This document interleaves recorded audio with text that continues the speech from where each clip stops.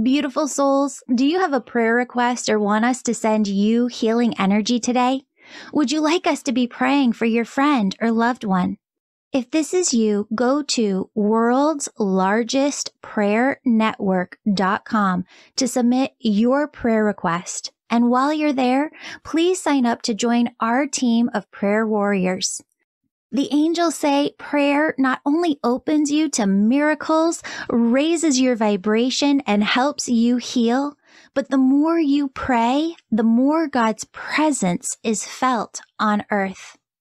Feel your angels' love as they surround you right now, and listen for the positive, loving messages your angels intended specifically for you in today's episode. Hello, beautiful souls. Welcome back to the Angels and Awakening podcast. I'm your host and author, Julie Jancius, and today we have on Miquela to share her angel stories, including one angel story from when she was little. Miquela, welcome to the show. Thank you. I'm so excited to be here. You have no idea. Your podcast has seriously just opened such a door since I've found it. So yay! We'll be here. Oh, okay. I'm so excited to hear that. Yeah, take it away. Share your first story. Okay. All right. So just a little backstory. So my initial angel stories are about my mom. So I'm going to give you just a backstory. So she's a single mom of 6 kids, and I'm the youngest. And when I was 7, we would go and see my dad up in Idaho, and for 2 weeks out of every summer. So my mom was down in Las Vegas. We were in Idaho. And we went swimming at Rick's College, and there was this high dive that I was dying to go on. And so I went on it, and it was awesome. But there was this one time that I climbed up to the very top and was about to step onto the board, and I slipped and I fell backward and I went down to the cement. So crazy enough, I was dying to call my mom and tell her what happened. So I call her the next morning and I'm like, Mom, this happened. I'm okay, but I just had to tell you that this crazy thing happened. And she just like stopped. And I was like, are you there? And she's like, oh my gosh, I had a dream that happened as it was happening. And I immediately began praying and hoping that you were okay and that angels would carry you down. And she's like, Miquela, your angels carried you down. And I was like, oh my gosh. And so from 7 years old, I've always known that I've had angels, my spirit team with me. I've always been safe and protected, even through all the crazy stuff that's gone on in my life. So really cool. She's been a really good guide throughout my life with angels. So that's my first story with her. That's incredible.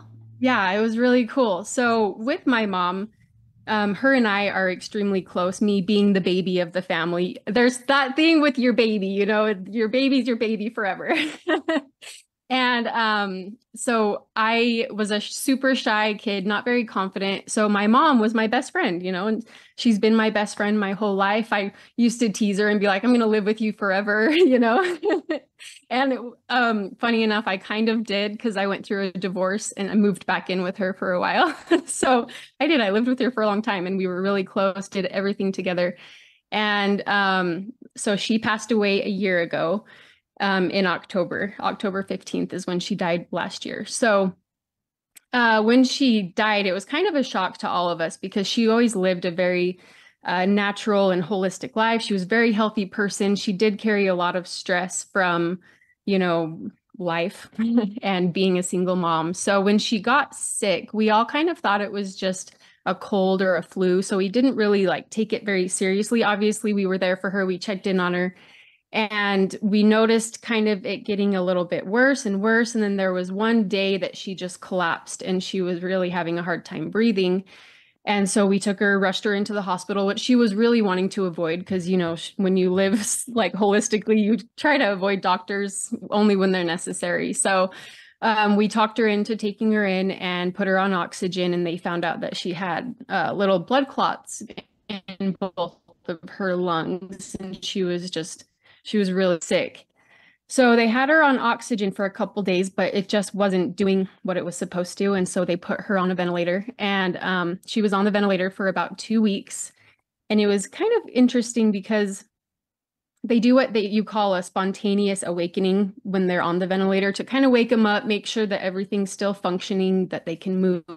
move and respond. And so they did that, and I was able to be there for the very first time.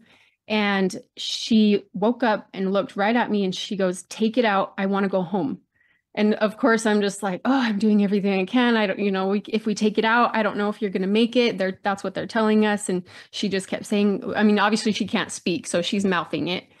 And she just kept saying, "I want to go home. I want to go home." And so we kind of talk her down and calm her down and just let her know, we got to do this in order for you to get better. And it was the next day, I believe, I went home, went to bed, and I had this dream, and she sits up in the bed, she pulls the tube out, and she just like breathed the biggest breath of fresh air. And I was like, we have to get this tube out. So I got with all my siblings and my aunts and uncles, and we had a family meeting basically of deciding to take the tube out and take her off the life support. And so it was crazy because I have a sister who also woke up one morning and she had my mom in her head saying, "Take it out, it's killing me." And so obviously we're like, "Okay, we're taking this thing out." So we gather together on October 15th, and we go to get the tube removed. And I thought that when they did that, I would have to leave the room because I was freaked out. But when the time came, I just couldn't bring myself to leave her side. So I sat there, we're all kind of just waiting. And it took about 15 minutes for her to take that last breath. So my mom's favorite number is the number 7. And she knows that I'm like super into the angel numbers, like 1111, 222. So when she was taking her last breath, on the screen above her is 77777. And I was just like, this huge reminder that like she's still here, even though her body is not, And that was really cool. Still hard, obviously, but just a really cool reminder, like, "Miquela, I'm here." And so 7, so that's her sign for me, is the number 7. So, and I see it all the time everywhere, like in my car, I'll see 77 or like a license plate or whatever. So it's super cool. So the day she died, later that day, my siblings and we got together over at my sister's house because nobody really wanted to be alone. We really wanted to stay close. And I was sitting in my sister's backyard on her hammock and kind of just like processing everything that happened and trying to come to peace with everything. And I just started having this conversation with my mom. And I was like, this isn't me responding. Like, this has to be her talking with me, just kind of reassuring me, like, "I'm okay. It's all going to be okay. You're going to be okay." And that was really comforting as well. And I was like, there's no way I could be coming up with these, her responding to me like, this is her, this is crazy. And I've never had experiences like that with someone on the other side. She's the only person that's been like super close to me that has passed. So that was really special to know that she was there and talking to me and comforting me. And then the very next day, my husband and I were driving in the car, and I kind of had this panic attack wash over me. I felt like I couldn't breathe. I don't know if it was like PTSD from watching her not being able to breathe, but I was really like, "Oh my gosh, I can't breathe. Something's wrong. I'm freaking out and I'm sad and I'm, kind of a mess." And all of a sudden, this song came on in the car that I had never heard before. It's by Trevor Hall, which I love him, but I've never heard this song before. And the words that started playing was, "My love is just a reminder, find your center." And I took that as my mom just like, "Miquela, calm down. Like, you're okay. Breathe, find your center." And that was really cool. So she's kind of spoken to me through music a lot. She loved music. She loved the oldies like Simon and Garfunkel, Paul Simon. And so I listened to them a lot just to like feel close with her and dance with her and jam out and stuff. So that was really cool. So now that song I listen to all the time. My husband actually sent that song to me this morning to listen to before I started talking to you so I could like find my center. So that was so cool. So here's a funny one. I woke up, it was like 6 o'clock in the morning, and everyone's asleep, my house is quiet, it's dark, and out of nowhere, every single fire alarm starts going off in my house for like 3 seconds and then just stops. And I was like, what in the world was that? And then all of a sudden in my mind, I could just hear my mom laughing like hysterically. So I'm like, you still have your sense of humor. Thanks for that. It was so funny. So then a couple weeks later, I went up to, there's a mountain here called Pine Valley, really beautiful, sacred space. And so I'm like, I'm going to go up there, just be by myself, just be with her for a minute. Cause I was still kind of struggling a little bit just with her being gone. So I drove up to this mountain, and as it's November by this time, and I'm getting to the gate, and the guard was getting ready to shut the gate. And he was like, sorry, we're closing down for the season. And I was just like, oh, okay. And he looks at me and he's like, you know what? If you're only going to be a couple hours, go ahead and go in, do your thing and come back. And I was like, thank you. Like, it was meant to be. So I drove up in there, found myself a little spot in between all of these trees, put my blanket down and just kind of sat there. It was a little eerie because it was so quiet. Like, I'm not used to quiet. I have 3 kids and it's like chaos all the time. So being in just like pure silence where I could literally hear the birds' wings flapping and like chipping away at the tree, it was so peaceful and calm. And so I just sat there. I said, all right, Mom, if you're with me, let me know. And so right at that moment, I look up and there's a huge orange butterfly just on the tree in front of me, just sat there for a while. I was like, oh, immediately felt with love, and I felt warm. It's cold at the time, but I'm just like so warm, and like, I call it spirit bumps. I was just tingly all over. And it was so magical and cool. And told me that she was there. So it's been really fun having all these little experiences of her showing me that she's still here. And she knew that I've always really been into like the healing arts and stuff like that. And she's always been really intuitive. And I feel like I've been intuitive, but since she's passed, it's really opened up that door for me to be aware of my intuition, and like being able to channel people would be incredible, because obviously I know I'm channeling her. So if I could channel other people's loved ones and, give them messages, like, it would just be the most fulfilling, amazing thing. So that's amazing. So why don't you do it? Yeah. So I'm about to go get trained in other healing arts. So yay. Yeah. That's awesome. So there's a couple of things that were coming through that I wanted to share. And like, as you were speaking, your mom was coming through. Like, when you were seeing that dream of her and her wanting the tube out, and your sister had that as well. She definitely did. She wants you to just feel complete validation and peace with all of the decisions that were made.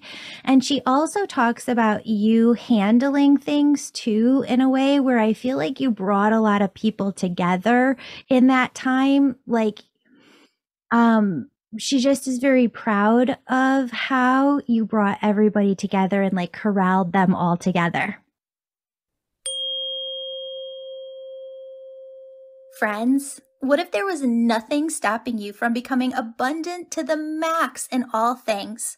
Finances, time, nothing was holding you back from becoming your healthiest, happiest, most financially abundant self yet. Friends, thanks to our annual and monthly Angel members, we've been able to grant over $100,000 in partial scholarships so that souls who want access to life-changing teachings in the Angel membership have that opportunity. And we have more partial scholarships to give. Don't let your egoic mind tell you that you're not worthy, because the angels and I are here telling you, you are worthy. This is your year. But I can't help you get where you're going if I'm not working with you in one of my programs. Become an Angel member now. Go to theangelmedium.com, then the Angel membership tab to sign up. If you need a scholarship, let us help you. Scroll to the bottom of the Angel membership page and click the link for partial scholarship options. Links are in the show notes. And thank you. Thank you for coming together as a community. Thank you for contributing what you can each month. And thank you for helping us reach hundreds of deserving souls with life-changing teachings in the Angel membership this year. This is going to be your best year yet.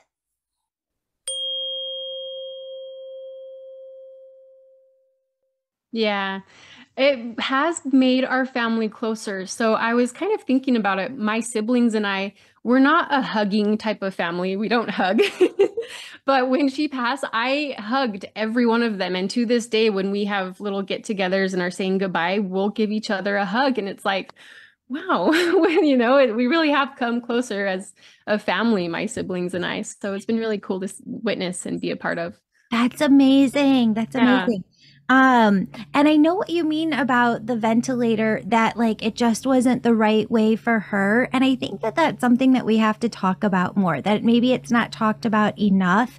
When my kiddo was young and she was born with a syndrome and she was in the hospital, like pretty much, for the first 6 months of her life, there was a time where she had to be on a ventilator as well. And I think it was one of the hardest things for my husband and I to experience. Oh, and especially being your child, that would, oh. Well, and just watching somebody when they can't breathe for themselves, having to have a machine breathe for them. But it also saved her life. And so I just want to put it out there to everybody that it's not what I wanted for my kiddo. It's not what you wanted for your mom. It's what my daughter's soul wanted for herself and what your mom's soul wanted for herself. And it's okay for everybody's decision to be what that soul needs for themselves in the moment. But I'm so glad that you listened to your mom, because she just feels so much peace. And I feel like she says in that moment when they took the vent out, you felt a shift in her energy, 110%, correct? Yes, absolutely. Yeah. Like a complete relief and thank you. Yeah. That was real. And the other thing that your mom comes in saying is the experience is the proof, evidence, and validation that you need for your own journey. And so the experience with her when you were 7, all of the angel stories with her are the proof and evidence for your own life, for your own faith. Does that make sense? Totally. So it's interesting because she was very religious growing up, like very faithful in her religion. And she tried to raise all of us kids to be the same way, but we all are very opinionated and we think for ourselves and we ask questions. And no, we didn't follow her steps with the religion, but she came to a point where she accepted that we were more spiritual than religious. And so she I feel like we helped her kind of open that door for herself as well, that this religion isn't the only way. There is more to life than this, That's so awesome. I love that. The movie, or like the episode that we were filming right before this one, I was talking about the movie Contact, and she kind of hands that to you too. Instead of like a dad in the movie, when you watch it, I want you to think of mom. But there's messages in there for you. Okay. Contact. Yeah. The movie Contact. Down. Okay. The other thing that she was saying is that you have twin energy in this lifetime. So it's not like you have a twin per se, but you have like a twin soul energy. I feel like in one of your sisters. Oh, do you know who I'm talking about? I think so.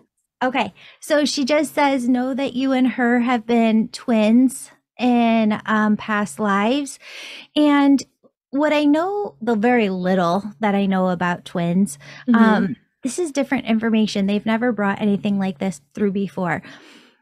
From what I know about twins, there's a different energetic connection between them than there are with regular siblings or other people we have roles with in our life, like parents or partners or kids, or friends.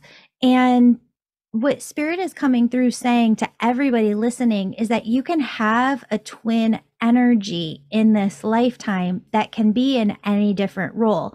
You could have a twin from a past life that comes in this lifetime as a friend, as a sibling, as a parent, as a daughter.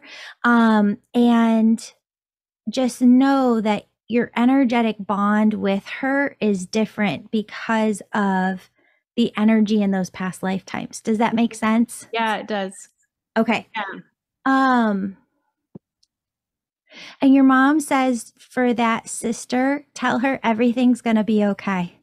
Okay. She knows everything that's going on right now. And she said, the angels of blessings are with her and the angels of strength. So just let her know that, and that there's a lot of just blessings on their way to her right now. Awesome. Yeah. I think she needs that for sure. She's definitely going through it right now. Yeah. She's 2 years older than I am, and she has been, so there's a gap from me and her, and then the next one up is 6 years. So her and I are pretty close compared to the other siblings in age, and we've been through a lot together.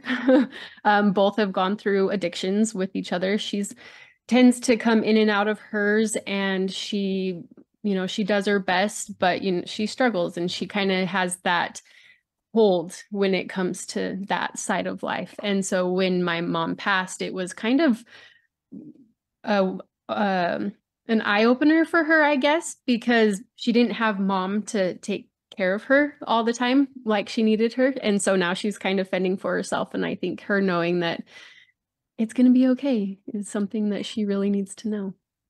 One of the things that we do in the Angel Reiki School is talk about how you can blend all of your different spiritual gifts and what all of your different spiritual gifts are.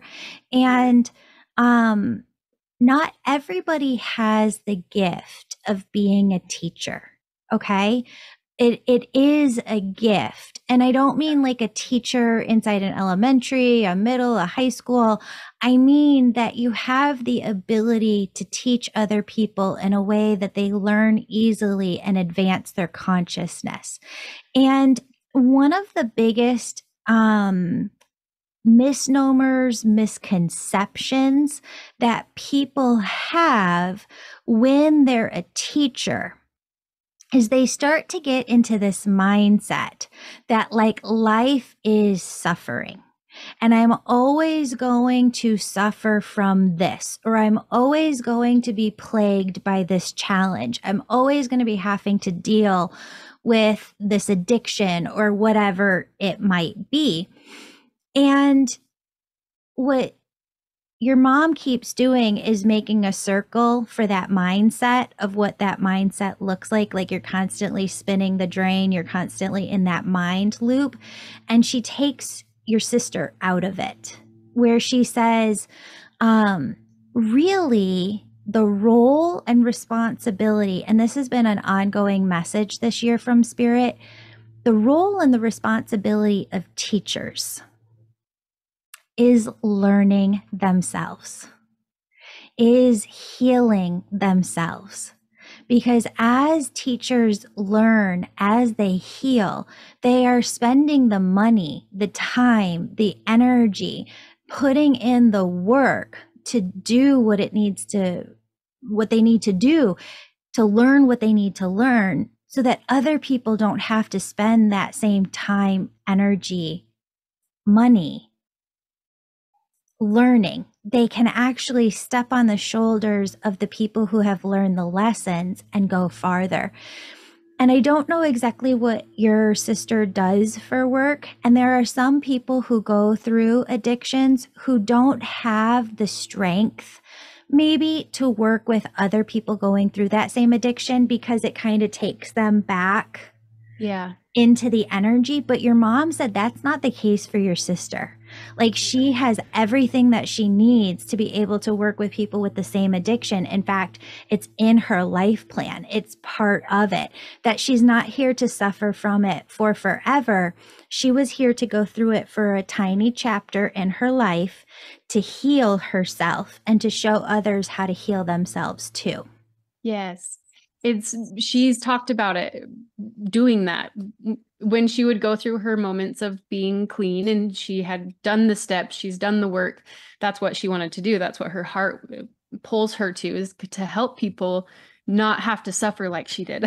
So I hope that she can continue on that path, because it would be really beautiful to see the people she could help, especially since it's such a problem and it's growing, everywhere. So it would be really, really special. So did she have a relapse?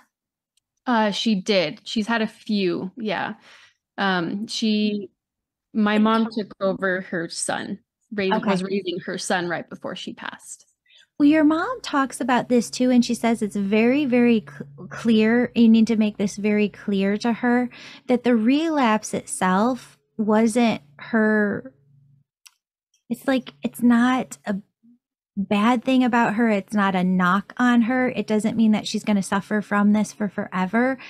It's because we need to learn how tough it is to stay on track and to teach other people how to avoid the relapse. Mm-hmm. So you can't teach other people how to do that without experiencing the energy of it yourself. Right. There's so much there, and your mom keeps showing me a couple of things for your sister. She just keeps telling her, breathe, like just breathe.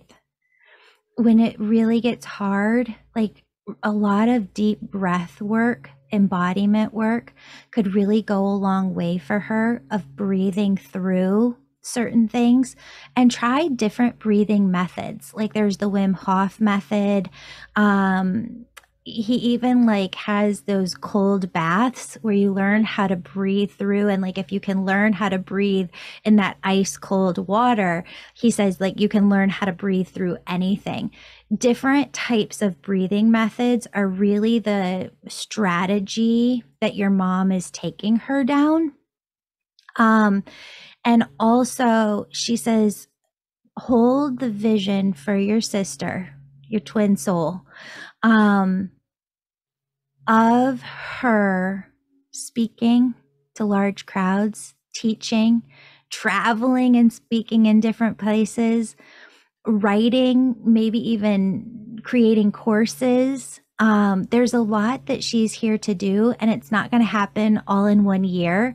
It's taking one step each year to get where she needs to be. And she said, ask her, what's the step for this year that she knows she needs to take? Because she already knows what she needs to do this year. And the other thing that your mom's saying to tell her is that people make the mistake of like, okay, I just want to do it all. I want to do all the things right here in this 1 year. And she's like, if you try and do all the things, you're going to get none of the things done. If she focuses in on the one thing she really knows she needs to accomplish this year, she'll do it to perfection. And that's what spirit needs of her for this 1 year. Okay. Yeah. Awesome. Yeah.